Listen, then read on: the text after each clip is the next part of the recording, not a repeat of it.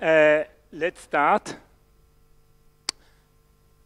First at all, to tell you that I am very happy, and I'm sure that all the panelists are very happy to have so many people joining this climate forum. And the second thing I want to tell you is that the program was a little bit changed for several reasons I will explain to you. You had, for those of you who read the paper program, you will notice that very few people are in the paper program, only Ulrich and Simona. All the others you don't know. If you looked at the website, you have also other people you don't know. What happened is very simple. We had a lot of technical and health problem. The person who was supposed to share this meeting is Dorothy Guerrero, which is a woman from the Philippines. As you can notice, I'm not a woman, I'm not from the Philippines, meaning I'm replacing her. My name is Christophe Aguiton, I'm French, from Attac in France. I'm very happy to share this meeting, but it was not my job at the beginning. Dorothy was not able to join because of visa issue. She lives in England and Great Britain for years now. She's totally legally installed there. She works with Global Justice now. She's married with a British guy. But after several weeks, she didn't get a visa for the Schengen space. That shows at what level, when you are not from the European white people world, it's quite difficult to come here. Only to notice that, and to notice also that 3 African people from Togo, Benin, and Senegal were invited, and only 1 was able to pass after 1 month and a half of request in the German embassy and the French embassy. That shows a little bit the difficulties. We have always to have that in mind, because it's not a secondary issue. Then the 3 others missing are Assad Rehman, but also, and that was in the program in the web, Susan Shebart and Yulina, I will not want, and Yulia Yurchenko. Yulia Yurchenko, it's a Ukrainian activist and researcher who lives in Switzerland, but she got sick. Assad Rehman is a very important activist in the climate justice movement. He was really the spokesperson of the Glasgow coalition. He got sick. And the last one, who is a person from Friends of the Earth International, I don't know her, or Belgium, is Susan Shebart. She got sick this night. Okay, but that life, and lucky for them and for everyone, it's not a big sickness, but they are sick, COVID or other things, I don't know, but they are sick. But we have other people here who are very good. Of course, Ulrich, I will present him later, is a German professor and very involved in the climate justice movement and social movement. You have also Simona, which is just close to me, which is the representative of the CGIL, the main Italian trade unions working on climate issue. But we have also 3 other friends who are here, and I'm very happy to have them, and I'm sure it will be great with them. We have Esteban, which is an Argentinian friend, but living in Germany now, and really very involved historically in Greenpeace, I think. No, never with them, but very involved today in Germany, in Ande Gelande, and before in Argentina, he was working on with the anti-fracking people in his region. Then we have Daniel, I will come back to their name later, which is the responsible for global justice now in Great Britain of the climate justice activity, and he was very active as Assad Rehman in the coalition for the Glasgow COP26 last year. And at the end, we have Payal, which is a very good friend. I'm very happy to have her here. She was the former program director of 350.org, big NGO movement organization, you know them. And she's someone who is able to bring in the movement not only the intersectionality, but also a decolonial approach. And she's now working with movements and NGOs to organize and campaign on climate issue. It's what she's doing, and she's living in Switzerland. That are the people who are talking now. To add problem to the problem, Payal will have to leave at 3, more or less, because we had her in the program when we saw all those sick people, and we thought it would be good to have someone a little bit new in this panel, and we are very happy to have 3 of you. And Payal will speak the first, and a little bit before 3, even if all the panelists didn't finish their speech, if there is specific question to Payal, that will be an opportunity for her to answer before she rushes to take a taxi and a train. The same for Esteban. You have to leave at 4 p.m. sharp. Probably we will have finished, but if we don't have finished, don't be surprised if he's taking his bag and say hello to everyone. Okay, that's for the presentation. Now I will give the floor to Payal. Everyone will have 10 minutes, 12 at the max, and we will have, after Payal, we'll have Simona, then Esteban, then Daniel, and Ulrich will conclude this panel, maybe with a little break before he speaks or Daniel speaks to let Payal be able to answer to some questions. Okay? No question? If it's clear, your turn. Bonjour, guten Tag, hello, buenos dias. I'm very happy to be here, and I found out about half an hour ago that I was going to speak. So if it's really boring, that's the reason why. But, you know, the climate movement, I have to say, in the last 3 years, not just here in Europe, but where I'm originally from, also in India, it's had a lot of highs and a lot of lows. I think Greta Thunberg, but more importantly, all the other young people that followed her back in 2018, that gave us such an oomph to the movement, and it was the first time in a long time that I felt, wow, we are growing and we're going to do some big things. And then COVID happened and everybody was stuck in their homes. And unfortunately, we know many people did not survive, in particular in the global south. And now the movement again is trying to find its feet. Even in the negotiations, they were impacted. They were also impacted by COVID. But it's very exciting to see that there are so many people here, and we know we need to have many more people with us if we're going to have a chance at stopping the crisis and creating a world that is fair and just, and not just because we don't have CO2 emissions, but because we don't have inequality, because we've gotten rid of neo-colonialism, and everybody has what they need to live and to have a high quality of life. And that's why I'm very excited to hear from Professor Brandt about the work that he's done on this. And I'm also excited, well, actually we'll probably miss the rest of you, is Simona talking about the work around just transition with the unions, because that is another example of organizing, and in which we've done a very bad job in the ecological movement and the environmental climate justice movement of working with workers who are organized. And without them, we also don't have a chance. And unfortunately, Susie from Friends of the Earth Europe isn't here, and she would be talking about the Green New Deal. But that's another case in which, if we don't have a strong movement, we will not get a Green New Deal. So I'm excited about the possibilities, but I'm tired of coming to events like this. Because when I look, it's a sea of white faces with a few of us who are light brown to dark brown to black. And we are not going to win this way.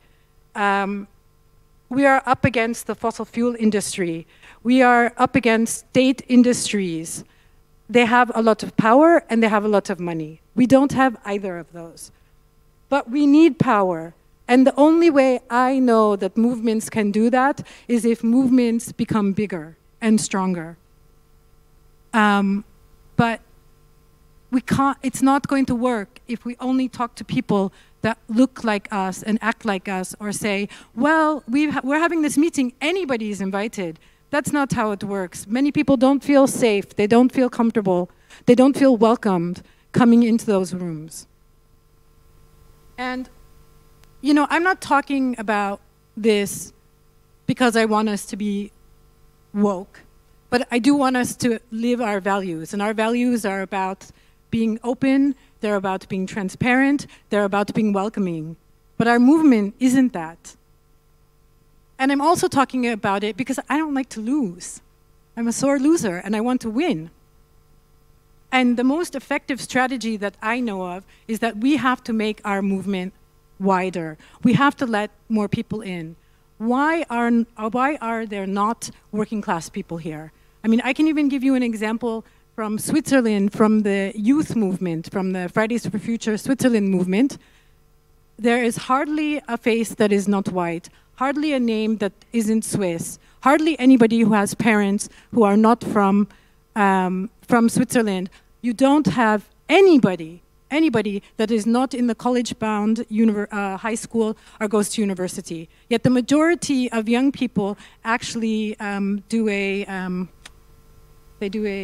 practical and have a practical skill, and they are not there.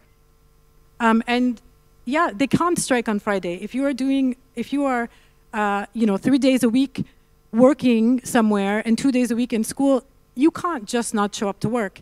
But that doesn't mean we don't have them in the movement. It means we need to think about how do we welcome them? What do we need to change? What are other tactics and strategies? Because let's be honest, the youth have been doing the strikes for 3 years now, and everybody knows what they're going to do. It doesn't have as much of an impact anymore. So why not think about new strategies to bring in new people? And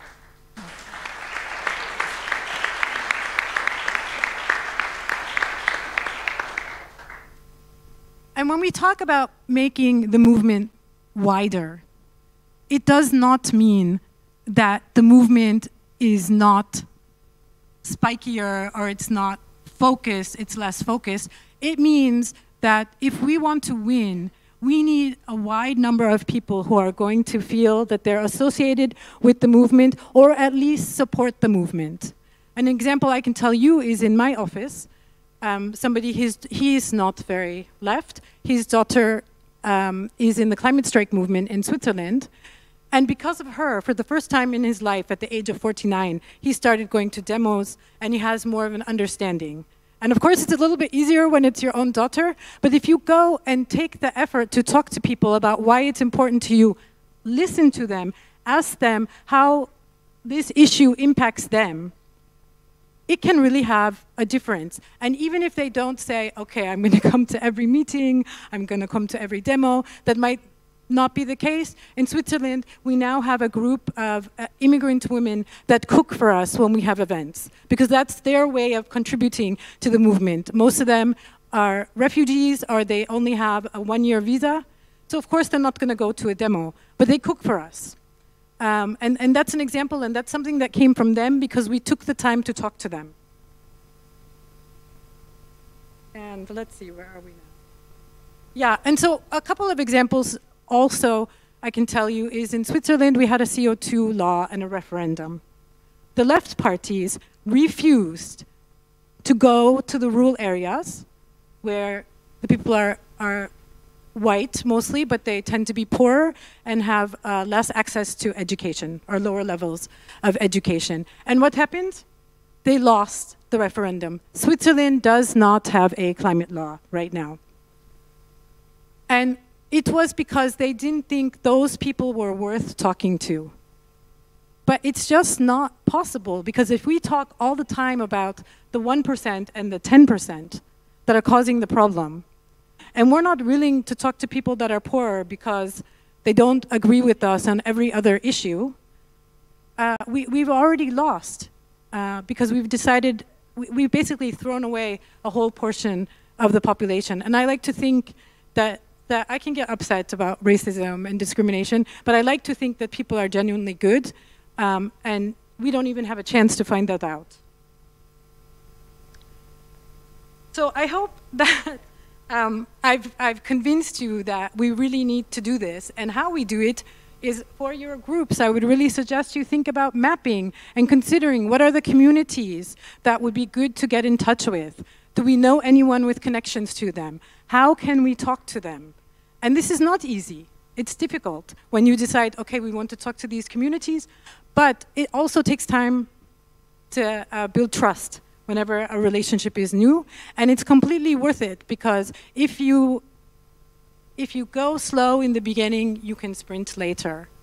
And you have to be willing to try this and to do this, because it really can have gains. And you have suddenly a whole another community that is caring about climate and talking to their networks about it. And I will say finally that I come very much from the direct action side of the climate movement. In India, I was an activist in a movement where we did a lot of illegal actions. But I know now that that is not going to cut it. We need the people who are doing the research. We need the people that are doing the lobbying. We need the people that are doing the advocacy. We need the people that are cooking for the camps. We need the people that are caring about the activists that have climate depression. We need all of that. And we need to recognize that we need all of that and think about how do we find the synergies with one another, as opposed to start arguing about which one strategy or tactic is better. Because if we do that, we won't get any new people and we're not gonna win. So I'll end it at there. Let's change what we're doing so that we can win. Thanks a lot, Payal. It was great, thanks a lot, and we'll let a little bit of time later if some of you have questions to you, Payal, before you leave.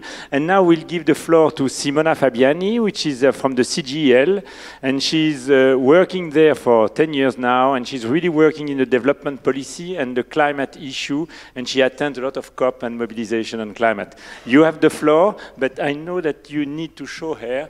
You have your first slide, and you can move them with that. Your turn. You have your mic. You talking, it's okay. Okay. Good evening. I'm very pleasure to be here, and excuse me if I will read, but my English is not so good, so I think is more clear. Just transition is a trade union concept grow up with the climate movement to take together climate and social justice, to avoid that the rapid exit from fossil fuel necessary to fight climate change was paid but wasn't paid by workers and communities living fossil economy. The struggle have led to some result in official document, as you can see, but they are still not enough.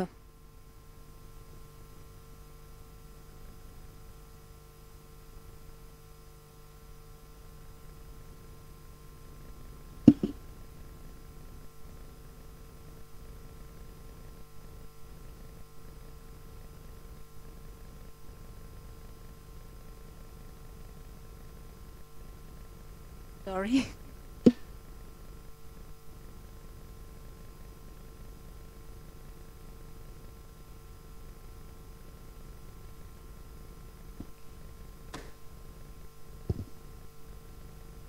So sorry. Over the year, just transition has expanded and is now a transformative concept that not only looks at the energy transition, but at an overall and radical system change toward all sustainable development goals, urgent decarbonization, respect for human and labor rights, social, climatic, environmental, and racial justice, intra- and intergenerational and gender equity, respect for the right of indigenous people, communities and migrants, and democratic participation. Just transition needs plans, measures, and resources to avoid employment impact, new decent and quality jobs, jobs guarantee, universal social safety nets, permanent training and professional retraining, fight against relocation, reduction of working hours with equal wage, and so on. And to avoid social impact, fight against energy poverty, public investments for structural intervention in energy efficiency and installation of renewable energy system for poor people, public investment to enhance collective public sustainable transport, and so on. The 2030 Agenda is an integrated vision of social, economic, and environmental justice. Sustainable development, in our view, is not economic and GDP growth, but growth of the well-being of the planet and of all living beings. Equity, inclusiveness, peace, respect for human rights, health. SDGs are transformative and incompatible with the capitalism, liberalism, colonialism, patriarchy, racism, discrimination.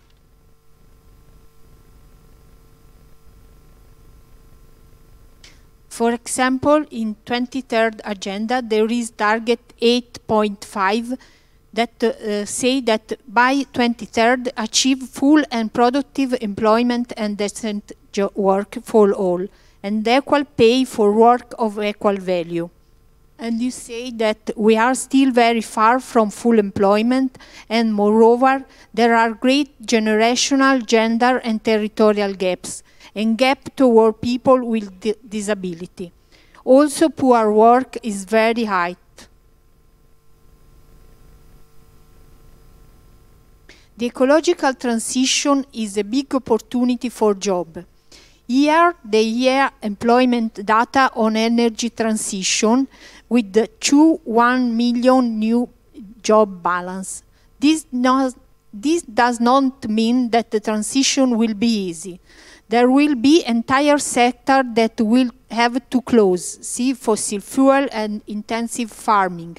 Other that will have to heavily downsize, like automotive. For workers who have to lose their job, change is not acceptable if there are no guarantee of being put back into a new job. It's also for this public intervention in the economy is needed to ensure investment in the ecological transition sector and to enhance health, education, research, and the creation of new jobs. Climate emergency is already a dramatic reality on which we have the responsibility to act immediately. We are not doing enough, and the war in Ukraine and the cap of fossil fuel import from Russia risk being an alibi to slow down the energy transition by aiming for energy security by fossil and now nuclear sources. See also the European taxonomy. IPCC report of last April say time to act is now. I have reported 4 key messages. We are very far from 1.5 goal. Investment in the transition are 3 to 6 times less than what we needed. But the report also gives us hope. In all sectors, there are technologies that can at least halve emission by 2030, and the availability of capital to fill the investment gap is there. It's only necessary to shift them from fossil fuel to new sustainable technology. Human rights are closely linked to the climate issues, starting with the right to life, but in climate negotiation they have never been seriously addressed. In the Paris Agreement, respect for human rights is included only in the preamble, without any commitment for the parties. This year, the COP will take place in Egypt, a country in which the right of freedom of expression, assembly, and peaceful protest are not guaranteed. Protests are repressed even with the use of force, and activists jailed for their ideas. CGL has decided not to participate for the first time in the COP for not legitimizing the Egyptian regime and the choice of the UNFCCC that deletes human rights from the climate agenda. The planet's resources are limited. We are consuming too much, and there are strong inequalities. This year we had consumed all the resources available on July 28, but with different responsibility. The overshot day falls 13 March for the USA and 6 December for Ecuador, for example. The same for per capita CO2 emission. USA 14.4 and African countries 0.7. Some countries haven't responsibility for emission, but are the ones that suffer the greatest consequences of climate change, MAPA. The unbridled consumerism of some countries is based on colonialism that condemning entire population to food, clean water, and energy poverty. Current dominant system is unsustainable. We need a radical system change. from extractive and linear to regenerative and circular economy, from concentrated wealth to equitable distribution of health and resources, from consumerism to good and service for the well-being of people and the planet, from war and discrimination to peace and respect. Change cannot be managed by following the rules of the market and profit.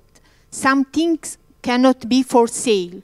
Fundamental right, common good, health, peace, education, ecosystem, the air we breathe, climate, full employment, land, water, the right to migrate, and so on. Democratic participation of workers, trade unions, civil society, movement, community, in the choice and in the preparation of a strategic plan for the transition is essential to ensure self-determination and respect for the rights of communities. The trade union movement has great potential and responsibility in the climate and social justice movement. They account from the strength of history, its value, strong representation, and from its organizational and mobilization capacity.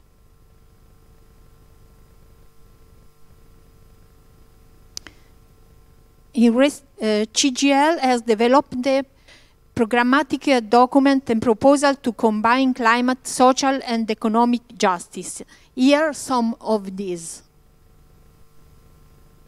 CGL commitment is to integrate just transition in all our trade union job, elaboration, bargaining, mobilization, and so on.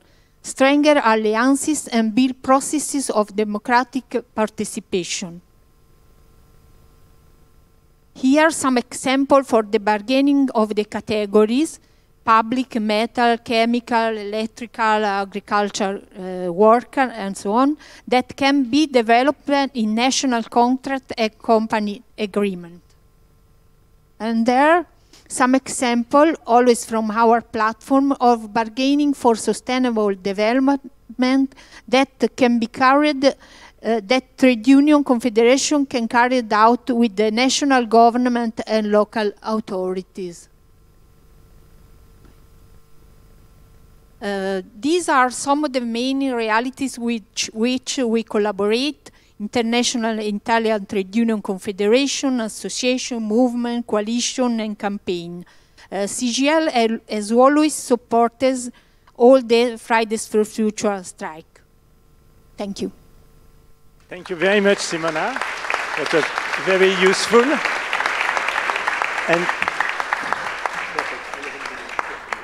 And now we'll pass the floor to Esteban, who, as I tell you, comes from Argentina. He was very involved in an anti-fracking movement in a place in Argentina, in the north of Argentina, if I'm right, named La Vaca Muerta.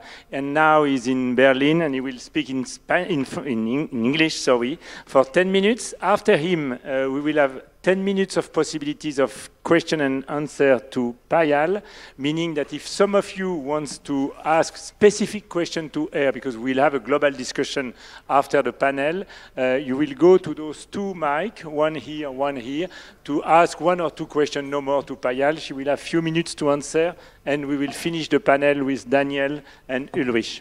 Esteban. Thank you, Christopher.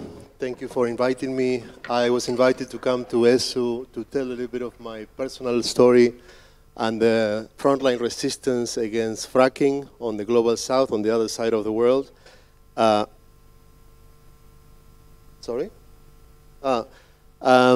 what we are doing about it. I couldn't agree more with what the preceding speakers, Simona and Payal, said. We in the global south are being sacrificed for Europe to have gas, for Europe to have materials like mining, the deforestation is advancing, and the situation is only getting more and more hopeless. And I was not an activist, I was building a community in rural Argentina in a province called Mendoza on the west, which happens to be part of the world's second largest shale gas basin and fourth largest shale oil basin, known as Vaca Muerta, a major carbon bomb for the planet. These carbon bombs are not addressed at all in the climate agenda of Europe. Not only that, most of them are being exploited by European companies with the support and subsidies of the European governments, especially Germany. I would like to ask, who can name here the name of the largest fossil fuel company of Germany? Any hands up? Isn't that crazy? Okay, I saw a hand up. Do you want to? Yes, thank you. Isn't that crazy? Kassel is headquartered in Kassel and in Hamburg. And when I arrived in Germany 3 years ago, nobody I talked to, even in the climate movement, even knew the name of its largest fossil fuel criminal, which is leading the fracking operations in Argentina together with Shell, BP, Total, Equinor, and many others from the US, ExxonMobil, and so on. So this hypocrisy, this double standard of Europe has to stop. And Europe needs to put its money where its mouth is and start by preventing its corporations from doing on the other side of the world techniques such as fracking, which they are banned from doing here at home. And for the last few years, you know, I helped build a movement in Argentina against fracking. We leaked a secret document from the government that a whistleblower got to us. We created a platform called EcoLeaks, inspired by WikiLeaks, and in a very South American, low-tech fashion, we leaked that document, and it led to huge revolts. In Mendoza, people have a strong awareness of the value of water, because water is really scarce, it's a desert. So we had a really strong mobilization and a really strong persecution that followed. So I became the person of Argentina with the highest number of criminal cases against me for fighting fracking. The media corporations were the same owners of the first company, fracking Mendoza. The government is just a tool of the corporations to persecute and silence. And my case is just a tiny example. Anywhere you go in the global south, any defenders of water or land are being murdered, are being tortured. Look at Colombia every other day, or Philippines. You know, and this is happening so that Europe can continue to live the way they're living. And we have been doing global actions, trying to build international solidarity, because as soon as I arrived in Germany, I noticed this is such a bubble. Just like Payal was saying that she feels, maybe you didn't use the word bubble, but it's a little bubble that we need to break out of.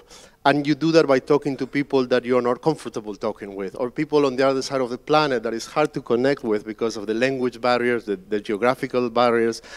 But we need to do that because this fight is international. We have arrived at the climate crisis as a result of the bubbles of nationalism and self-interest and selfishness that we all have lived in this system of individualism that is destroying the planet. And for the last few years, I've been involved in trying to push Ende Gelände from coal to gas, building international alliances like Shale Must Fall of grassroots around the world, especially Global South, to bring these struggles to the visibility in Europe, so at least our people are not being murdered so frequently. And over so many years of doing anti-fracking, mining, defending water, water is being privatized, it's being commodified, it's trading in Wall Street, guys. Water is trading in Wall Street. I'm still shocked that in Europe, many people don't even know that. You're running out of water here in Germany. The Rhine is almost not possible to ship stuff through anymore. So this has to do with the bubble of Europe. Like thinking about water is, what is it? Is it too simple a demand? Is it a demand for life? You know, the people in the global south, they're not fighting for 1.5 or all of this shit that comes from Europe. We're fighting for life and for water. And of course, we agree with 1.5. I personally, of course, support the 1.5, but we need to move beyond this into concrete demands and things that we can win, because we shouldn't be losing all the time, and we are really on our way to losing. And along the way, we realize we are never strong enough when we are fighting these extractive industries one by one. You know, it's really hard to engage the workers, for example, when you're fighting fracking or mining, because oftentimes the workers are being promised jobs by these industries and by the government. So sometimes they even try to put the workers against the activists, and they try to create that where the government pulls back and they let it seem like it's a division in society. But the reality is that I think the climate movement has overestimated its power, especially in Europe, and that the real player, power player in society who can make the wins that we need for the climate fight are the workers. The workers that are the ones that have given us most of the social rights we have today through struggles. and through organization and mobilization capacity that far exceeds anything any climate movement has ever done. So if the workers of the world could unite, and we could find a way to mobilize them behind the goal of the climate fight, we would be on a winning path. But nobody knows how to do that. It's the million-dollar question. Everyone is trying. How can we engage the workers? Well, we may have found a way, because while it's difficult to fight fracking or mining or deforestation or these things in isolation, the Global South, my country, especially Argentina, is in a lot of debt. And that is a topic that has not been really discussed much in the climate movement. But many organizations have been working a lot about debt, like here Daniel and many others. And that is a well-known mechanism of colonialism called debt trap diplomacy. It's really well described. No one can argue against that. As soon as we became independent from Spain, we went right into becoming neo-colonies of England through debt. The first loan that Argentina got into in the 1820s was not paid back until more than 100 years later, and many times over, just in interest. Because while for Germany or the UK or the US, it's really cheap to borrow money, it's a good deal because it's 0% interest. For the Global South, the interest rates are usury rates, 10, 20, 30, 40%. So the Global North is making a huge amount of wealth on the interest on the loans to the Global South. And here is what is important, the connection of this to the climate crisis. Debt is behind the expansion of the fossil fuel industry in most of the world, because the governments of the Global South have a stranglehold, a knee on the neck, that is forcing them to keep extracting goods that are going to be shipped to the Global North to maintain this cycle of excessive consumption that we cannot sustain. So we found that, and we found the common denominator we have been looking for that can speak to the workers. Maybe the workers in Europe it will be some challenge to get to them, but in the Global South, when you talk to the workers about debt, you got their attention. You know, you talk about the climate crisis or fracking or mining, and it's topics that they don't work on, or they understand that the climate crisis will be a problem, but they're busy trying to survive. So when you talk about debt and canceling the debt, which is mostly illegitimate to start with because it was granted to dictators and things like that, they understand that and they have the power to mobilize. So we've been building this campaign from the Global South together with a lot of groups in the Global North called Debt for Climate. And I don't want to take forever, so I want to invite everyone to get in touch with us. The email is info@debtforclimate.org. And what this campaign is doing is demanding the cancellation of the debts of the Global South so that we can enable a just transition. And this is really important. We have trillions of dollars of debt, of financial debt, to the Global North, and also trillions of dollars of fossil fuels in the ground. So imagine that we can enable a just transition. It would not only benefit the Global South by emancipating from this financial colonialism, because the shape of colonialism today is not, they don't invade us with armies. It's the IMF, it's the World Bank, it's debt. That's what's colonialism today. We would be freed from having to pay huge amounts of money to the Global North and from the pressure to force to continue expanding the fossil fuel industry, enabling a just transition that for the first time a campaign is taking into account the Global South. The campaigns for 1.5 or Tell the Truth or all of these things are of course respectable and we support them, but until now we have not felt represented in the agenda of global campaigns. Europe is always setting the stage. It's always, even the activists of Europe, as well-meaning as they are, they can't help but be Eurocentric. So we need to build power from the Global South, and the workers need to take the lead on that. And I'm happy to tell to you that this campaign is very young. We started this year, and we just did an action at the G7 in Munich with 24 countries mobilizing all over the world. The G7 controls the IMF and the World Bank, so they hold the power to cancel the debt and turn it into climate action. So we mobilized thousands around the world. In Argentina, for example, the worker unions took the lead. 3,000 workers in downtown Buenos Aires, unprecedented mobilization of workers for a climate campaign. And if we can continue to do that, and the next target will be from October 14th all the way to COP. October 14th is the meeting of the IMF and World Bank, annual meeting. Same time, the G20 finance ministers are meeting in Indonesia. Same time, October 15th, is the 35th anniversary of the assassination of Thomas Sankara, and groups all the way to COP, they can do actions demanding debt cancellation for climate action. And we need to understand that the workers need to take the lead, and maybe the climate movement need to be more humble, to work with the Global South and to engage to the workers, even though they don't think like us, they don't have, it's a different language, a different ideology, but unless we learn to reach out to those that are not in our bubble, we will be doomed. But likewise, the reverse of that is that if we come together, we have strong chances of making important victories for the climate fight. Thank you very much.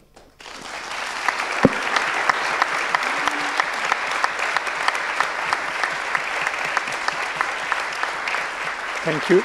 Thank you very much, Esteban. Okay, I don't see, I see one person, no more for Payal. Okay, you have the floor. No one. Okay, your turn. Ich beziehe mich jetzt nicht nur auf deinen Beitrag, weil ihr ergänzt euch ja auch. Ich würde euch voll darin unterstützen in der Meinung, dass, sag ich mal, ich kann jetzt nur von Westdeutschland sprechen, wir uns mehr um unsere Sorgen damit beschäftigen, als mit dem, welche Auswirkungen das für den globalen Süden hat. Und ich denke, gerade jetzt im Moment ist eine sehr entscheidende Phase, wo mit dem Argument weg vom russischen Gas wir auf einmal wieder zurück zur Atomkraft, zu Flüssiggas oder eben auch unser Bundeskanzler in Kolumbien mit dem vorherigen Präsidenten, kann ich zum Glück mittlerweile sagen, gesprochen hat, ihr müsst eure Kohleförderung erweitern, damit wir in Deutschland genug Kohle kriegen, um hier einen warmen Winter zu haben. Ich finde das erschütternd und ich finde es noch erschütternder, dass eigentlich, sag ich mal, von den Klimabewegungen dazu eigentlich gar nichts kommt, also dass wir jetzt dann wieder mehr Kohle aus Südafrika kriegen, also es ist ja jetzt unabhängig davon, welcher Kontinent, es geht ja ums Prinzip. Und in Kolumbien, also da hat es immer schon eine Solidaritätsbewegung ganz lange gegeben in Deutschland, gegen Blutkohle hieß das, glaube ich. Aber das hat auch wenig Resonanz gehabt, ne? Also die Frage ist, gibt es konkret Ansätze, die sich auch nicht nur auf ein Land, ein Projekt beziehen, also wie meinetwegen Kohleförderung in Kolumbien als Beispiel, sondern was so ein bisschen globaler ist, das heißt, wie beutet im Prinzip der Norden den Süden aus und wo können wir uns da zusammenfinden? Yeah.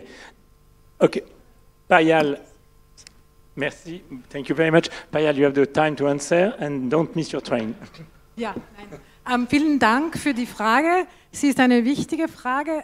Ich würde sagen, aber schauen Sie, es gibt überall, Solidarität ist wichtig und das muss wirklich sein, dass von Norden zum Süden, dass man das wirklich auf Augenhöhe macht, oder? Aber auf der anderen Seite, was ich kann sagen, ist, schauen Sie, in diesem Moment, es ist das erste Mal, dass man in Europa sagen kann, nicht, dass der Klimawandel kommt, der Klimawandel ist da, oder? Das können wir sagen seit 2, 3 Jahren zu jeder Person.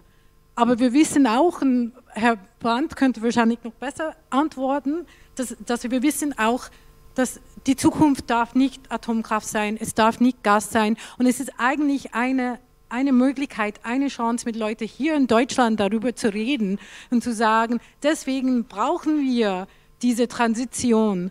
Und ich würde sagen, wenn Deutschland und andere europäische Länder dann wirklich sagen, wir kommen weg von fossilen Brennstoffen und wir kommen unter 1,5 Grad und wir bezahlen, was wir sollen im Süden, das bringt uns viel weiter, meiner Meinung nach. Es ist sehr wichtig, Deutschland ist so ein wichtiges, großes Land, ganze EU. Und ich denke, wenn ihr hier sie unter Druck stellt mit solchen Forderungen, dann haben wir gewonnen. Aber es heißt genau, wie es Esteban gesagt hat, man muss mit anderen reden. Die Leute vor allem, die können jetzt nicht mehr Benzin bezahlen. Mit ihnen reden und dass sie verstehen, warum man sagt, trotzdem, das ist nicht der Weg und Alternative zeigt, sodass wir langfristig weiter leben können und Wasser haben.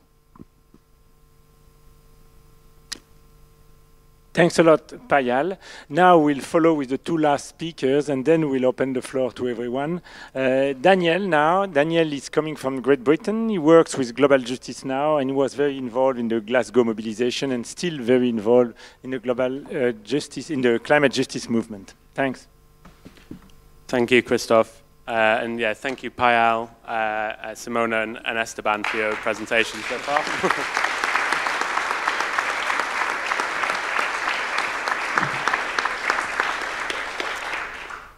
I think one of the things that the kind of threads that runs through the presentations that we've heard so far is that the question that collectively we have to answer is not just about reducing carbon emissions or putting global warming in its, halting it in its tracks, but it's also about repairing the damage that our economic system has done to the planet, and also about how we achieve justice between the global north and the global south. Even if we were able to halt global warming at 1.5 degrees or less tomorrow, there would still be a huge climate debt that the global north owes to the global south. And what we mean by that climate debt is, as Simona pointed out with the graph, the global north has contributed between 2/3 and 3/4 of overall carbon emissions to global warming. When we count excess emissions, that's kind of emissions that exceed each country's fair share, the global north has contributed 92%. And the impacts of this, as well as the causes of climate change, are undoubtedly colonial. When countries in the global south are forced to extract more fossil fuels, when they have economic opportunities to develop denied to them, and when they're paying right now for sort of losses and economic damages to their countries because of the cyclones and storms that are impacting countries each year with more intensity, then it becomes a question of how do we repay this debt? How do we, first of all, recognize it, that it's not the countries of the global south who owe rich nations financial debt, it's the countries in the global north that owe the south this climate debt, and what kind of mechanism can we create to repair that and to pay it? And movements from across the global south for many, many years have been thinking about this in terms of reparations or climate reparations. And I'll say now, I'm going to focus on one part of the kind of story of reparations. But many of these social movements, from the descendants of enslaved peoples who were trafficked across the Atlantic, to the Pan-African diaspora, to migrant groups, to social movements across Latin America, South Asia, and Africa, have talked about reparations often as a way of repairing the harm done by European nations during the colonial period. And we see that today in movements kind of such as in the Caribbean, making demands for reparations from the British royal family, quite rightly. But increasingly, climate movements within the kind of UN COP space have talked about also this idea of climate reparations, of how do we raise the money to pay for the global south to transition to renewable energy, to adapt to the impacts of climate change, and to pay for the losses that have already happened. And I think the crucial question here is, again, I'll come back to you, Simona, about how do we ensure that if the global north is paying, that it's not the workers in the global north, but it's the criminals and the rich who are paying for that debt. The response of the US and the European Union and the UK historically has been trying to sort of narrow down this idea of reparations to an act of charity, and to make it about writing a check that can be then dismissed to silence the debate. In 2009, Barack Obama and Hillary Clinton sort of led this attempt and tried to pay off the global south with the idea of $10 billion a year. That was something that was not based on the needs of the global south. There was no calculation or estimate behind it. It was sort of plucked out of the air as a kind of offering of scraps to the table. And eventually, when negotiators from the global south and leaders said this isn't good enough and we're going to leave the talks, they were persuaded to increase that to $100 billion a year. But again, $100 billion a year is not a figure based in reality. Estimates of what the costs will be range from sort of 400 billion a year to 2 trillion by 2050. And this is just all part of the political process in which the demands for debt cancellation, for the dismantling of a racist border system, for huge transfers of technology and finance that have been made by social movements around the world have been narrowed down by rich countries in the UN into this very narrowly defined kind of idea of what is called climate finance. And they can't even do that right, really. The target for that 100 billion a year was to be delivering it by 2020. We're more than 2 years past that now, and rich countries still aren't contributing to that. And when you look at where the finance is coming, it's all coming from the same financial institutions that hold debts from the global south. It's coming in the form of loans. So companies are actually making a profit off this finance that they're going to the global south. And it's completely directed by the needs of the global north. So a completely different approach to this kind of finance is needed. But I think the heartening thing about this is that we do have what is potentially a historic opportunity to change the narrative. These kind of demands for climate reparations have re-emerged again in recent years, partly driven by some of the youth groups that we've talked about already.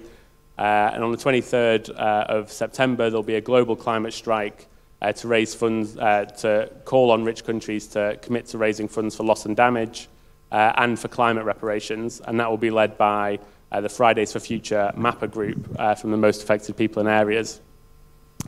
But to build on that kind of momentum that's happening, we also have to, I think, look inward to an extent in the global north and look at what's happening here.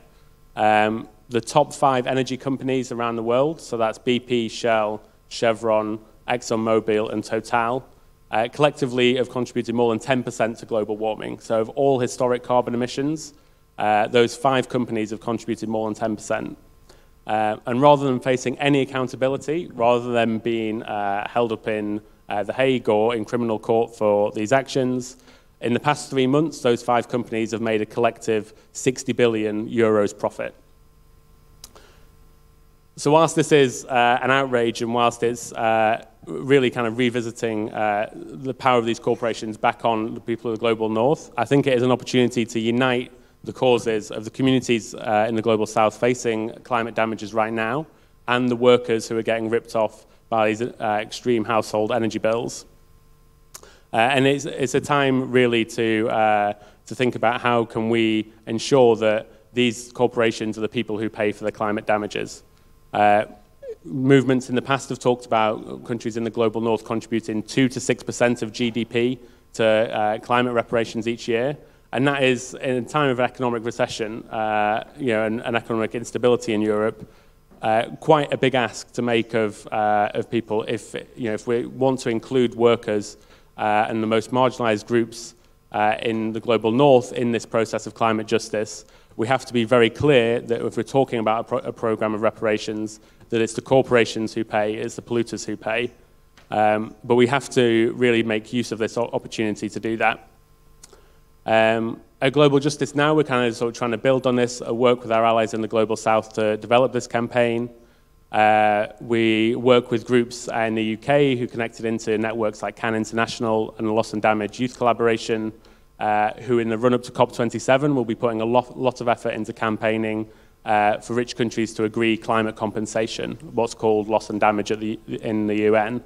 And that absolutely has to be funded through taxation on these companies by reducing their profits down to zero and by making sure that while some of the money is going towards reducing those household energy bills, that a lot of it is also going to paying for the climate impacts of our worst polluters.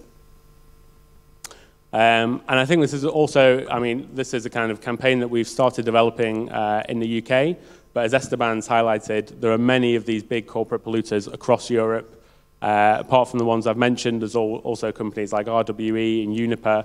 Repsol, the Spanish oil company, is facing demands from Peruvian fishing communities because of a huge oil spill that happened there at the start of this year, and that has destroyed not only ecosystems but also labour opportunities for communities there.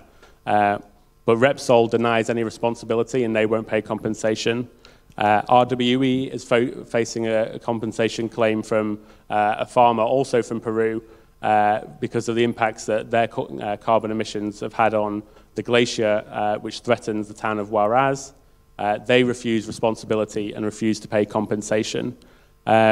So I think this is just a point at which we need to start changing the narrative. We've got a huge opportunity and a huge amount of political and public will against these companies that we can build on. But rather than any of the demands just stopping at simply bringing down energy prices or even nationalization, we need to make sure that the global impacts of what these companies have been doing is felt, and that climate compensation and reparations are at the front of demands for what they should be paying. Thank you. Thank you. Thank you very much, Daniel.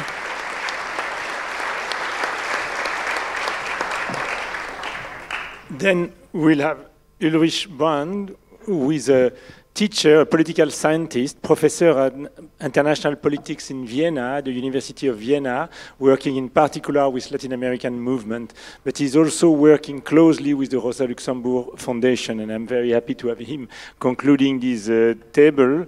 But before to give him the floor, only to tell you that after his intervention, we will have the possibility to have questions in both sides of the room, as you know now.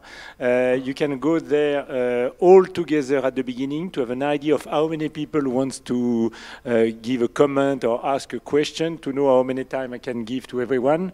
And meaning that after Ulrich, we will have 30 seconds of time to let you go to the mic. But if you have a question or a comment, it's now or never. Okay, Ulrich. Yes, good afternoon, everybody. Many thanks for the invitation to this, I think, important forum to exchange experiences. And since I'm the last presenter, I would like to thank, in the name of all of us, to those who enable our international debate. These are the translators, and I ask you to give a warm applause to the translators. Thank you.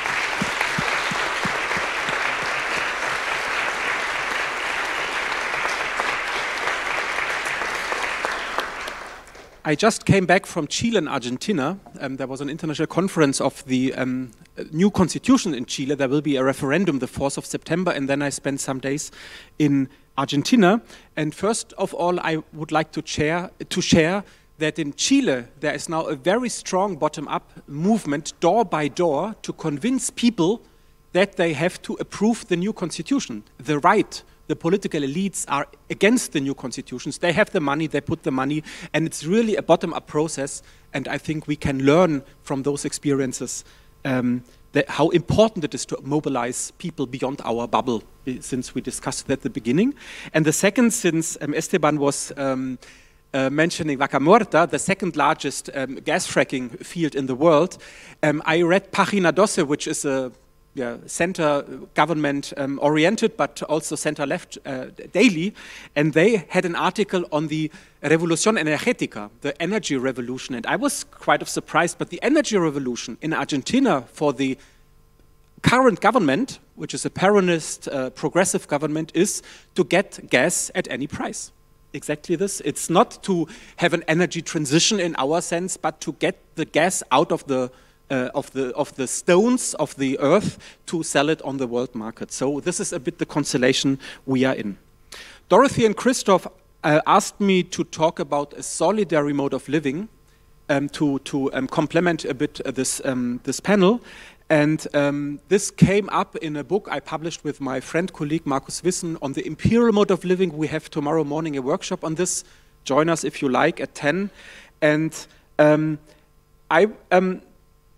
our starting point, and I think this is important when we talk about strategies, is, of course, it's about economic power. Daniel mentioned the 5 companies responsible for 10% of the global emissions. It's about political power. It's about a new Cold War, maybe, which is facing us.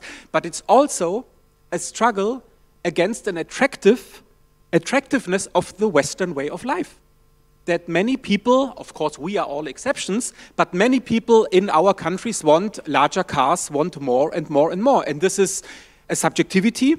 It's not yet, for some it's also agreed, but it's also because the social conditions of this are there. If you live in the countryside and you don't have public transport, you need a car, or many who have money, they just want to get a bigger car.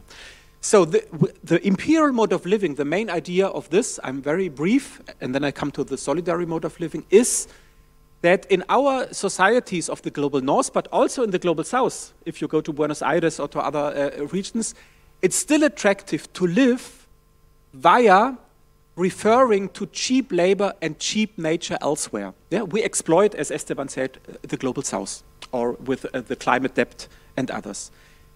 And this is not because people are bad, but because this is the very condition of our life, of the political, cultural, economic, and other conditions and north-south conditions. So, Antonio Gramsci, a famous theorist 100 years ago, called this hegemony, which is not domination by coercion, but there is a consent in our societies. And our task is to also irritate this consent, of course, to also change power relations, to avoid that the large companies can do what they want. But a terrain of struggle for us is the everyday consciousness of people via the mobilizations, via campaigns, via the last generation activities now in Germany and elsewhere. So this is a brief outline. A brief idea, not more. A solitary mode of living has as a major principle for climate justice, a global climate justice, not to live at the cost of others, not to exploit others, to get our stuff here, the smartphones, cars, clothes, etc., and not to exploit nature, not to live at the expense of nature. And as we say in the announcement of this panel, a good living for all on a livable planet. But if we consider that it's not just important enough to build up movements, yeah, I don't want to question this, but if we take seriously that a capitalist mode of production and living, an imperial mode of production and living, is deeply inscribed in everyday relations, in everyday desires, beside economic and political power, we have to consider this. And we have to strategies also to change this, to change the infrastructures, the material infrastructures, the conditions people are live under. In that sense, we would argue social movements are important, but it's not the clear-cut constellations. Here are the progressive movements, and we fight the rest of the world, but we have to look, and I'm happy that Simona is here, and Christopher, who worked so long for, or still is working with trade unions, that this is also important. So this is the point is it's not a clear-cut confrontations. Here are the movements. They have to be more diverse. They have to grow, and there is the rest of society. But we have to think strategically how to convince workers, how to convince trade unions, how to even change state policies. What is this? Who is the state personnel? What is an alternative economy? The alternatives within the economy. In transport, in clothing, in the production of our daily food, etc., etc. And to be brief, we have so many good experiences. We know that an alternative mobility system has to avoid the focus on cars. It's a trap. It's a historical trap and fraud to think that now in Germany we can change 50 million cars from the combustion engine to the electric engine. This is the false story. This is a trap. This is the an attempt of an ecological modernization of capitalism at the cost of the lithium triangle in Argentina, Bolivia, and Chile. So we know that a good mobility system of a solidary mode of living is mainly public transport, is mainly to avoid the so-called forced mobility that people have to travel 50, 60 kilometers per day to other places. We know, even from the FAO, that a good nutrition system, a good agricultural system must be agroecological and cannot be industrialized, etc., etc. So we know this. So to conclude, yes, I think that workers are crucial. I did a lot of research on this, and I collaborate with many, with the Chamber of Labor, for example, in Austria, and with trade unions in Germany. But I would not overburden us. I would not say we have to now to talk to the workers and convince them. We can do this as well, but this is a major task of the trade unions and of the workers' councils and of the workers themselves. So I would not criticize us too much to say, oh, we are here middle class interested. It's good that we are here, and I hope that we have other fora and we have other concepts, just transition, which is so important, and that within this sphere, within the sphere of work, of trade unions, of worker struggles, social ecological transformation and ecological issues become more important. I hope you get it. It's not that I think it's not important, but the global justice movement cannot be overburdened to say, haha, you cannot convince the workers. Of course we should try, but it's the major task of the trade unions, of the workers themselves.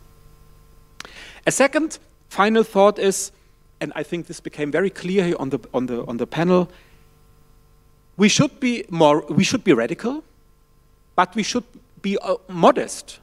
We as a global justice movement or as an alter globalization movement, as we are here as ATTAC and others, we are not strong, but we are not strong in the overall setting, in the societal setting, in the big picture. But we are strong, and we were always strong when we identified concrete conflicts and then carried out concrete campaigns.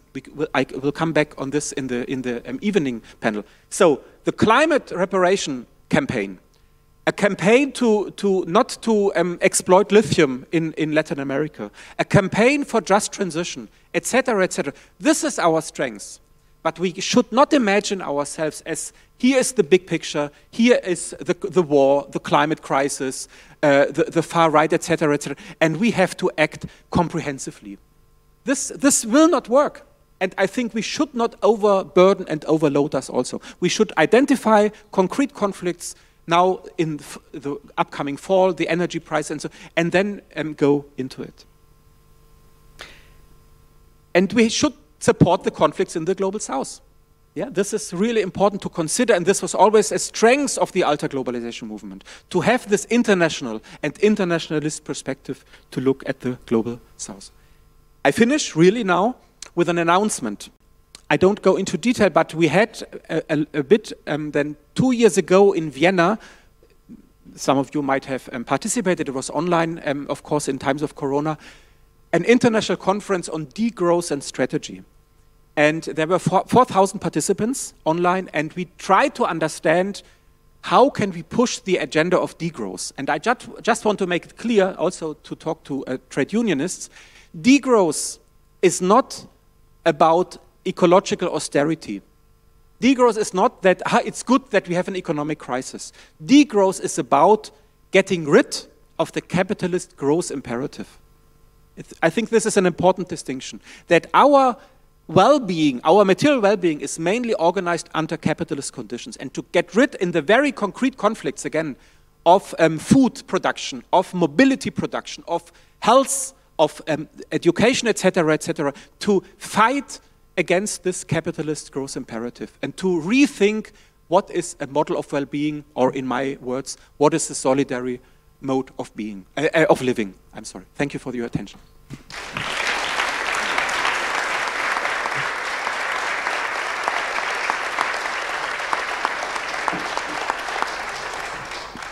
Thank you very much for this last intervention. Now I ask to all of those who wants to ask a question, have a comment, whatever, if possible to go there. Chairman, if you want to write something, you can also do it as you just did. Okay, 2 persons here. Go to the mics. 1 person here. Go there, go down.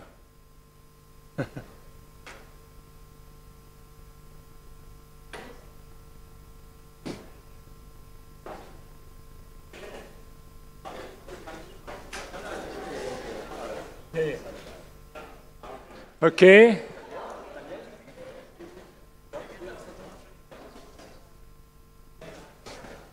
You will have to answer.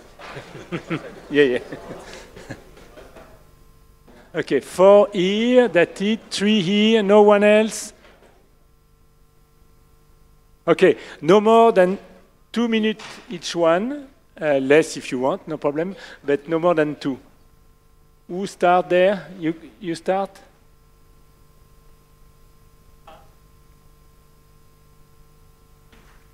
Non, mais posez-la là-bas. Non, non, mais pas à moi, pas à moi. Non, non, non, non, non, non, je veux pas savoir. Okay, the first one start here, and you can come to ask. Go ahead. Okay, thank you. Hope you hear me. My name is Hanna. I'm Ukrainian, currently based in Switzerland. So my question is about our position towards the energy crisis in relation to the Russian war in Ukraine.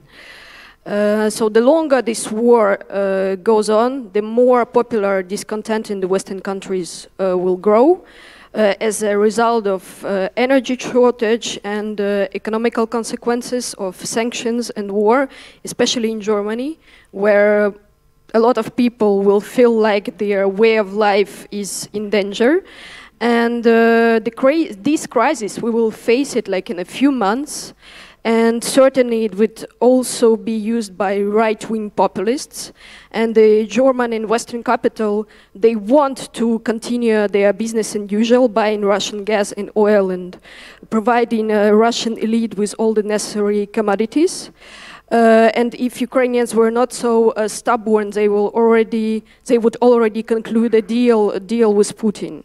And yeah, the Western elites are among those who are responsible for the war, because for years they were trading with Putin's regime in total impunity. So we are now, I think, in a dangerous situation where the social crisis will hit us very hard. And my question is that you and your maybe organization that you represent, what will be your response in a few months when we will face this social crisis? How do you articulate the response to the energy shortage and the war in Ukraine? Thank you very much.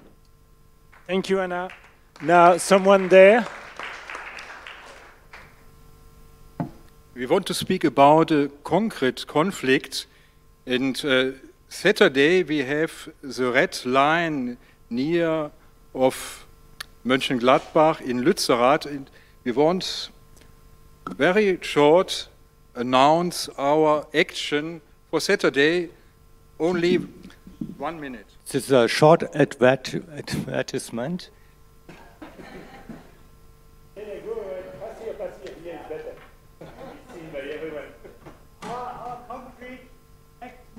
Saturday.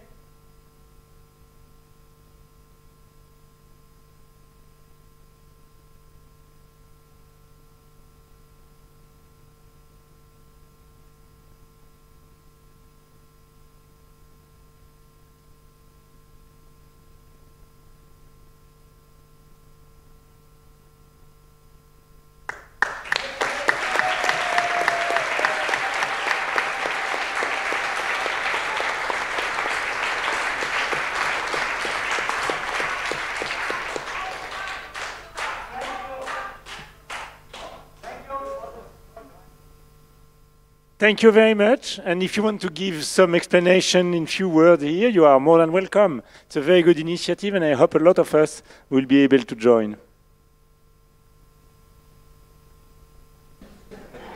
Okay. Okay, we know the message. Next Saturday, tomorrow at 4 o'clock. Okay, okay. And for the people who want to have more explanation, you have it in the program, in the written program, or in the website. Your turn. Hello, my name is Martin Kessler. I'm a German filmmaker, and we shoot more than 10 years with the social movements in Brazil in the Amazon region against the construction of the third biggest dam of the world, Belo Monte. And we will show this documentary today at 4:30 here in room 200. And you can see there in this documentary, it's a work more than 10 years, it's 90 minutes. And you see all that, what you discussed here, in a very example. And I would like to invite you to come and discuss this. Thank you. Yeah, I really support this idea. Belo Monte was one of the worst dams built in Amazonia, and to go to see this movie, I'm sure it's very instructive and people will learn a lot. Okay, it will be in an English version, but I'm sure that the images are talking by themselves. Thanks a lot for this proposition. Your turn. Hello. Hi, my name is Leah from War on Want, and I have a question about what I see as maybe possible tensions between the position of Daniel and Esteban. So I wanted to ask him questions about that. I can see that you're fully on board. But so what is the financial equivalent of asking for debt relief for climate? Because we had some figures thrown around, 400 billion a year to 2 trillion a year. So I'm just wondering what the equivalent is. And I guess a question that came up for me in hearing about that, which is an exciting proposal, is that would you not then be left with a situation where you'd have countries that have been given debt relief that may not be in particular in climate stress, and you had others that didn't happen to have particularly large debt that really needed climate finance? And so I have another question in thinking about what has the response of both the debt justice movements and the climate justice movements been from this in a context where there is a process to have a separate, through the UNFCCC, there's a process whereby these agreements around 100 billion a year are being negotiated, and has there been sort of pushback, I guess, on the combination of those demands? So yeah, I guess just to ask the panelists whether they see any conflict with their particular positioning around those demands. Thanks. Thank you. Your turn.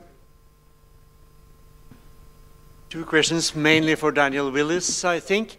When it comes to climate finance and loss and damage, wasn't it an idea to tax international transport and give the tax revenue to the global south? That was proposed by World Wildlife Fund and Oxfam back in 2011.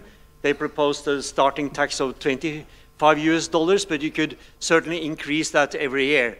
So that will, first of all, raise an enormous amount of money, and secondly, it will be favors of local production of every kind, including agriculture. That's my first thing. Why? To cancel the debt, complete support, but I think maybe a international tax on international transport would tackle two questions: money and reducing emissions from international transport, which is the sort of 6th or 7th largest emitter in the world. Second question, sort of to get away from imperial living, shouldn't we block sort of the main greenwashing strategy of the big corporation, which is offsets? So don't get into any technical particularities when it comes to paragraph 6 and so on. Just say offsets completely out of the COP framework, of the UNFCCC framework, full stop. Thanks. For those of you who are not familiar with that, offset is the idea that you can compensate what you are spending in carbon gas on creating a forest in Amazonia or wherever. That's the offset. Okay, here. My question is about the role of trade unions. Since I've participated in a few workshops combining class struggle and climate movement lately, in different occasions, there's a big consensus that the workers need to be approached in some way or the other, but the role of the trade unions doesn't seem to be so clear, because there's a lot of skepticisms about the flexibility and like the outreach that the trade, or let's say that the trade unions are the strategically willing, due to the structural, maybe a structural link to the capitalist companies, that they are able to actually do this kind of mobilizing the workers that needs to be done for the climate movement as well. So I was wondering, since Ulrich said that we should not concentrate on these issues, but let the trade unions do that, or maybe approach them in a strategic way, and since there are trade unions on the upfront as well, and the international campaign, I don't know how they want to approach the workers, if it's also through trade unions or is it direct approach? Thank you. You want to talk? Your turn. I would like to ask if it's possible to say my question in German, to translate for the community. I would like to ask why in this warum tatsächlich wenn es um Klimagerechtigkeit geht. Don't forget that people can speak in German or French. Put your warum tatsächlich also eine Falschverteilung da ist, immer wenn es ums Klima geht und um Geld geht auf dieser Welt, sage ich mal, nicht nur in Europa sitzen dort 4 Männer und eine Frau, selten umgekehrt. Was ist im Umgang mit Geld und mit der Ausbeutung dieses Planeten? Sag ich mal, wo ist da die Geschlechtergleichverteilung? Warum werden tatsächlich mehr Männer als Experten gesehen für diese Klima- und Geldkrise auf dieser Welt?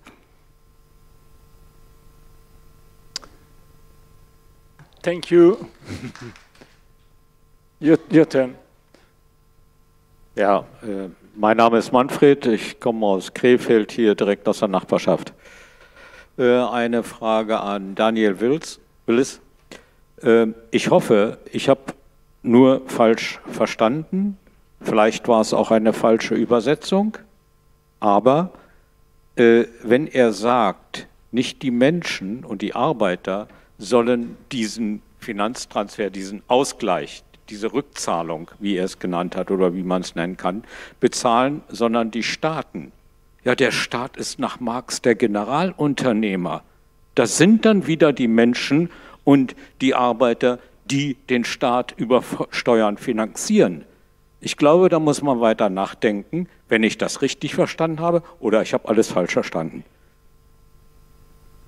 Thank you. Your turn. Okay, I'm Margarita, and my question is, why don't we always include the military and all the war emissions in our climate justice calculation? Yeah, it's never part of the calculations. And to me, peace is the condition, the precondition for survival. Yeah, and that we have to bring that into our consciousness and into our work, into our movement. Thank you. Thank you. Your turn and then. Ja, es ist hier heute mehrmals betont worden, dass es wichtig ist, dass sich die sozialen Bewegungen der Klimafrage annehmen und dass die Klimabewegung sich der sozialen Frage annimmt. Bei Attac Deutschland haben wir das Motto sozial-ökologische Transformation und wir achten darauf, dass es da ein Gleichgewicht gibt. In Deutschland hat auch Fridays for Future das schon erkannt, da gibt es auch sozusagen den Versuch, das zusammenzubringen. Ich war gestern in einem Workshop, Christoph, du warst auch dabei, wo es um die Einschätzung, die Situation der sozialen Bewegung in der neuen politischen Weltlage ging. Ihr habt 1 Stunde lang sozusagen Analysen gebracht. Das Wort Ökologie und das Wort Klima kam kein einziges Mal davor.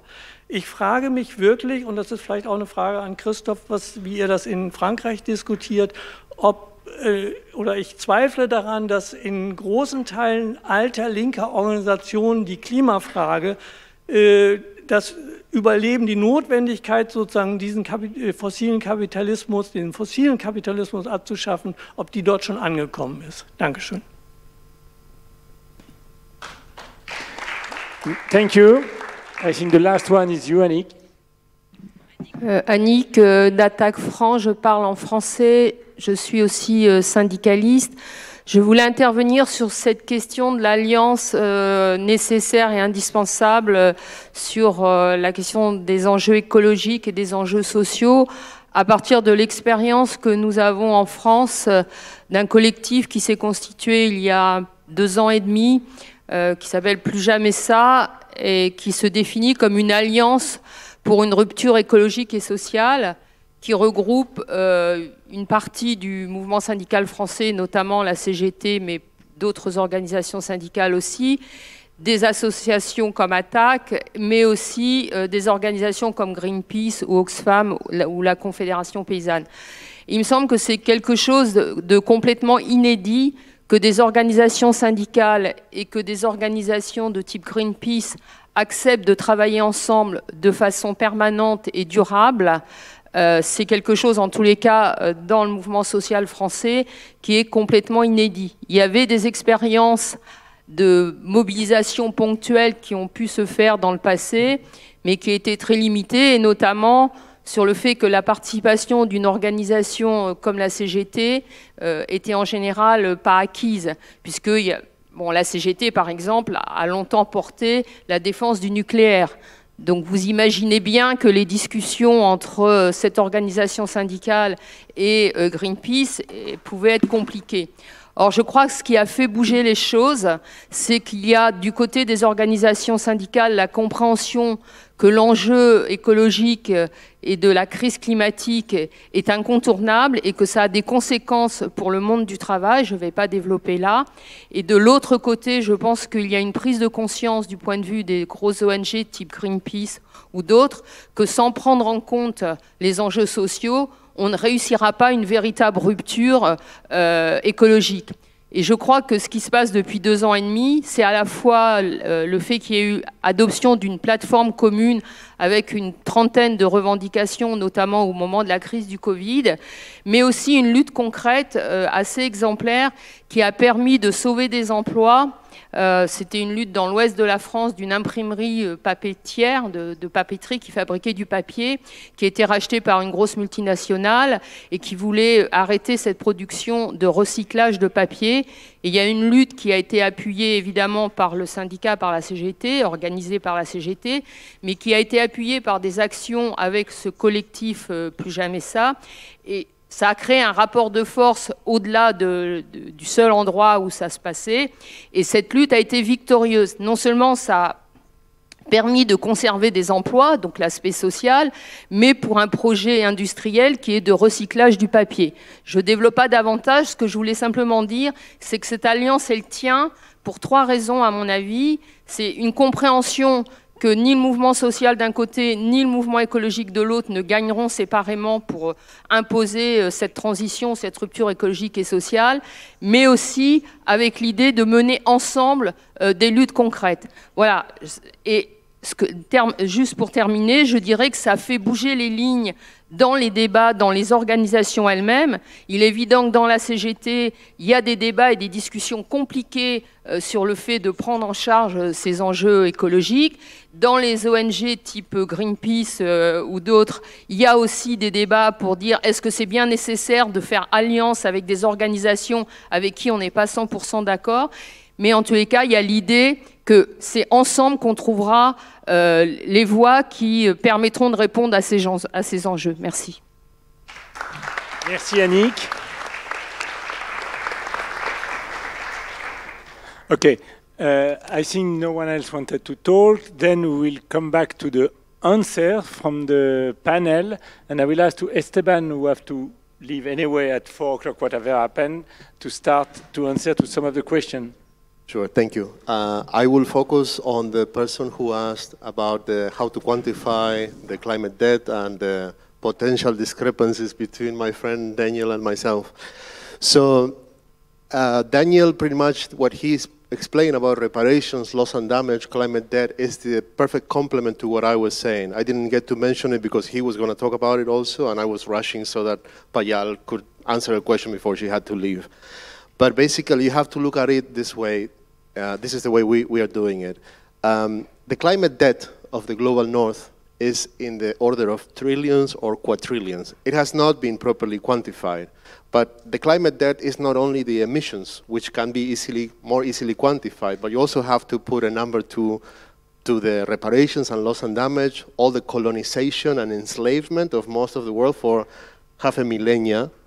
So the financial debt that we are talking about in Debt for Climate is a small, tiny bit compared to the climate debt of the Global North. It's true that they owe us a lot more than we owe them. So they are the ones that should pay. What we have found, and the climate debt needs to be paid through canceling the financial debt, paying reparations, paying loss and damage, and enabling climate finance that is not more loans. Careful, because they want to finance this with debt. It needs to be interest-free money. So we try to look at this strategically, because as Payal said, we want to win. We need to make victories. We're not just talking the talk because it sounds nice and we love the sound of our voice. There's enough of that going around. So we found that the debt, the financial debt, is the weakest link of the chain because it's preventing the Global South from achieving a just transition today, and it's fueling the expansion of the fossil fuel industry, contrary to all the claims of the governments here. The Paris Agreement is bullshit. The Global Methane Pledge is bullshit. All of what the governments of Scholz and Macron, they are lying, they continue the colonial exploitation of the Global South through the mechanism that debt is truly enabling. So we need to build power from the bottom up, as we said. And I think the question was also, well, some countries may not be so exposed to the climate crisis, but may have a lot of debt. I was trying to think of any Global South country that is not like really highly impacted of the climate crisis. Africa, all of it. South America, all of it. Asia, most of it is flooded. We are droughts, fires. So it's hard to find that. And what we found is the debt, the financial debt, is in the hands of the Global South governments. It's in the balance sheets of Argentina, South Africa, Indonesia. So as sovereign nations, they hold the power to not pay that back. And individually, that's an impossible task. But Thomas Sankara, who was calling for a united front against debt from the Global South, was assassinated shortly after because of that. And that's why we're mobilizing his memory on October 15th. It's the 35th anniversary of his assassination. He said it, I will be dead if we don't achieve this united force. That's what we want to do. We need to unionize, just like the power of the workers comes from the unity of the workers. The power of the Global South to withhold this debt and to default on this debt can only be done together. But for that, our governments, like Luciana will tell you, in Argentina, is progressive, but it's not. It's actually, you know, legitimizing the loan with the IMF, approving it in Congress, and then sacrificing the countryside to fracking, mining, deforestation, offshore drilling, monocultures, transgenics, Monsanto. So they're not on our side. We need to build power with the workers to force first the Global South governments on our side, and then build a union of that, a united front that can say to the IMF, no more. We are defaulting now. And now we force the IMF with your help in Berlin, Brussels, London, Paris, Zurich, in the centers of power, in Washington, D.C., we can provide the leverage and the support that they need to be visible, to get it to the media, so it's not invisible as is usually the case in the Global South. So that's what we need to do, and that's the strategic thinking. But canceling the financial debt is only the first step towards them acknowledging the climate debt. We need to get them to acknowledge the climate debt so that then we can talk about reparations and loss and damage. Because as we've been working a lot with people demanding reparations from the Rise Up movement in Uganda. We've been talking a lot during the G7. They were in Munich.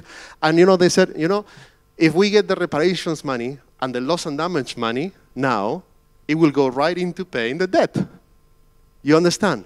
It's like putting water into a bucket with holes. So first you need to close the hole and then you can fill the bucket. So of course it's a trap if they're going to give you money for that. So it's just strategic thinking. It's the weakest link of the chain, and that's where we need to do, as he was saying, a concrete goal, a concrete target. That's something we can do, and it's quantifiable because the debt, the numbers are very clear. So we know how much debt we had. And lastly, I want to add to the question from the person from Ukraine, my 2 cents on this also. The food crisis, what is coming, the gas, the energy crisis, we also need to find a way to connect to the workers here in Europe, to the working class. And I know talking to them about Global South, that doesn't quite do it. But there's this exciting campaign in the UK called Don't Pay, which is a similar idea to what I just said about the Global South uniting, unionizing and not paying together. I don't know how to do this, but what if we could find a way where people in Europe could default together, could withhold paying the services until the governments actually enforce a just transition, united with the Global South, defaulting on the loans, uniting against the corporate capitalism, against financial power, against the people that are truly responsible for the climate crisis, both with the worker class here and the working people in the Global South. I don't have the answer to that, but hopefully we can find it together. Thank you. Thank you, Esteban.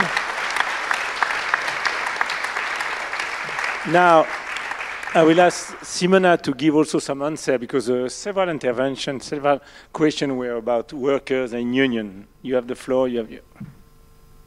Yes, but first of all, I want to say some words, answer to Anna and the other sister who speak about the war. Yeah, CGL is very engaged for the peace. And we think that war cannot be the solution of any problem. And it's not only for, obviously, CO2 emission, but because it's a shame of human life, war. And one of our proposal also to act to finance climate action is to cut military expenses, because we know that this is a very big problem. And with this war between Ukraine and Russia, we are financing with the gas, we are financing Russia, and at the same time, Italy, for example, is for giving Ukraine weapon. So we don't agree with these policies. We want to cut expenses for military and for war, and we want to work for peace. This is my first question. About trade union and what we are doing.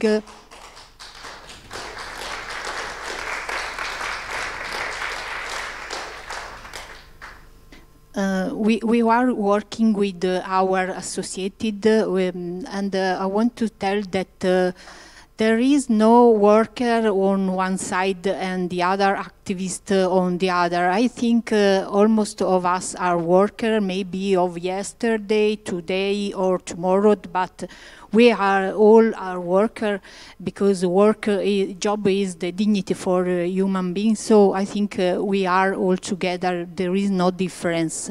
And we are working with the trade union international movement inside the climate movement. We work with all the environmental association, like also the Syndicalist of France say. We work with the Greenpeace, WWF, with the Fridays for Future. We work all together. We know what to. If only all together we can fight against all these economical, political, and the financial power. But I don't know if it's clear for all what are our difficulties. Before I speak of what are the measures that we need to ensure just transition. We represent also workers who work in places when in fossil fuel or in automotive plants. So we know that these workers have to lose their job. We don't say that they don't want to lose their job. They have to lose their job because their job is the problem. But we have to take care of these workers. We have to give them another job that could be in agriculture, to take care of ecosystem, in the hydrological system, in the health system, in other kind of job. But for do that, we need a big investment, a strong role of the state.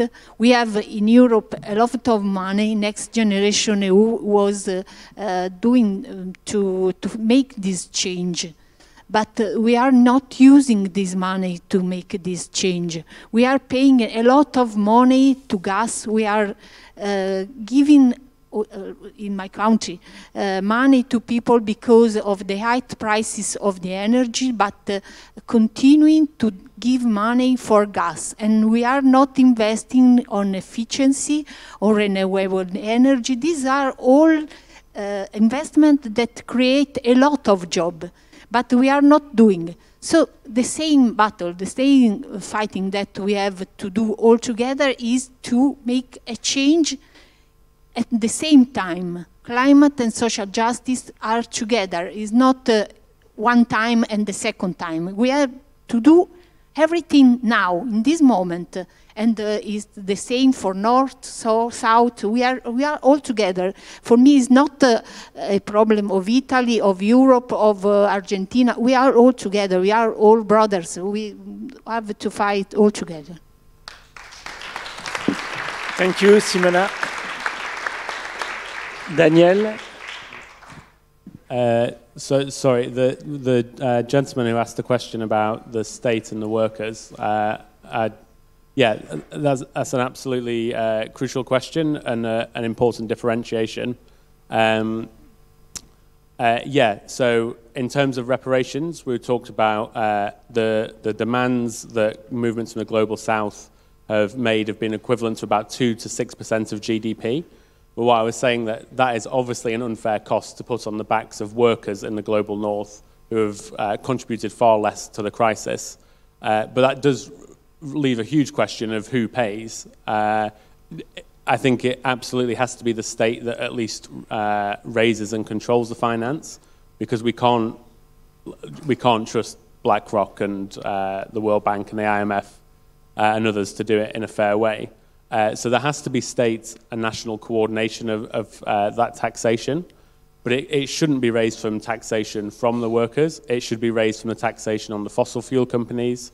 Also, as the other contribution said, you know, there could be taxations on international transport, on the military. A good company that combines both of those things is Airbus, which has huge, like astronomic annual CO2 emissions. Research in the World Inequality Report said that a 10% tax on wealth across the global north could pay for global adaptation costs for the whole of the global south without much difficulty. So taxes on wealth and the super rich would be another way. So you're right, there's a potential conflict in between asking states who are funded a little bit through taxation to pay for this, but the additional question is how much more kind of progressive taxation is introduced, and that is a very big question, because that comes down to how you pay public services and other things as well. But yeah, absolutely, it doesn't have to stop at the fossil fuel corporations who are paying. You know, there's reparations demands that can be made on agro industry, on the motor industry. And we also want to look at demands for reparations from financial institutions as well. If you take BlackRock, which is probably one of the biggest private sector players in global debt, that is also a huge climate criminal, a company that finances more emissions each year than most countries, even in the global north. So taxes on financial transactions can also help contribute to this, and on the kind of massive wealth of these asset managers who are draining the global south from these funds.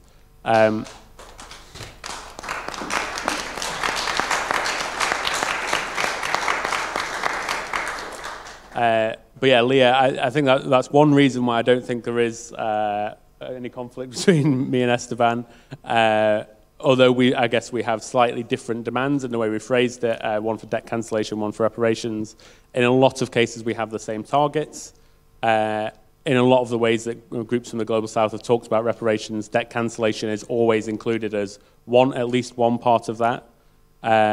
and as Esteban said, there is actually a deep connection between these things as well. A lot of countries in the Pacific and in the Caribbean, small island states, are forced into debt because of the lack of climate finance. So one example in Mozambique, 3 years ago, 2 cyclones, Cyclone Kenneth and Idai, hit the country, caused a huge amount of devastation to agriculture, to livelihoods and communities, and to workers. And Mozambique wasn't offered any compensation for that, wasn't offered any sort of grant aid. It had to turn to the IMF for a $120 million loan, which just added to its debt burden. And that was after Western corporations had already corruptly enticed the Mozambican government into a huge further debt burden as well. So loss and damage, in a sense, can help to reduce the need for countries going into debt. But like you say, we can't just provide a load of climate finance whilst countries are paying billions each year out to these financial institutions. You've got to kind of fix the hole at the bottom of the bucket, I guess, before you fill it up. But yeah, and also when we're talking about these movements, the global debt movement that we work with is hosting a week of action between the 10th and the 15th of October this year. That involves movement to a lot of part of this global debt movement, but which also articulate demands for proper climate finance, loss and damage, and climate reparations. And yeah, we'll be taking part in those actions. There's kind of lots of international online actions that you can get involved with. And there'll be sort of consecutive days of action on the 13th and the 14th of October, which I believe Esteban's also leading actions as well.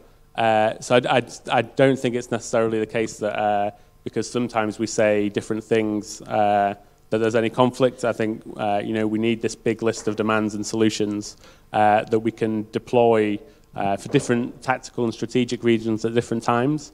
But we absolutely need everyone inside the tent to kind of make these things happen. So yeah, very happy to work with you on that and everyone else. Thank Daniel. Ulrich?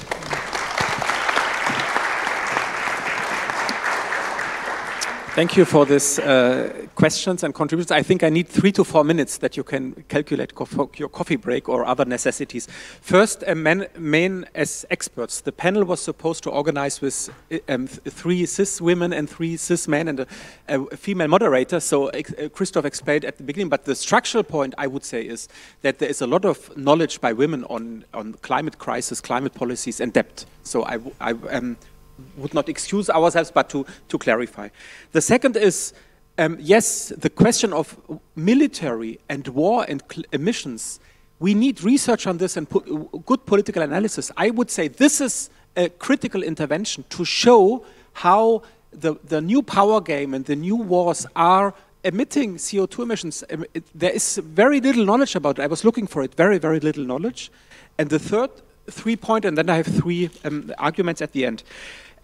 To Esteban, Gustavo Petro, the new elected president in Colombia, who took over 2 weeks ago the presidency, announced in his inaugural speech, bye-bye, thank you.